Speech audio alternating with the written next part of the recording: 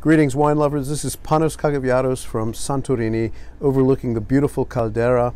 It's sunset, just about, and I'm at Iconic Santorini, a beautiful luxury abode for people to come and enjoy their time in the summer. This happens to be late summer, September, and I'm having a wine that's on their list, another iconic wine, if you will, from Hatzidakis Nykteri 2017, which is Assyrtiko, aged in oak, but it's really well integrated, the oak. I'm always afraid of oak and Assyrtiko, but this one really does the trick. It's a very smooth wine.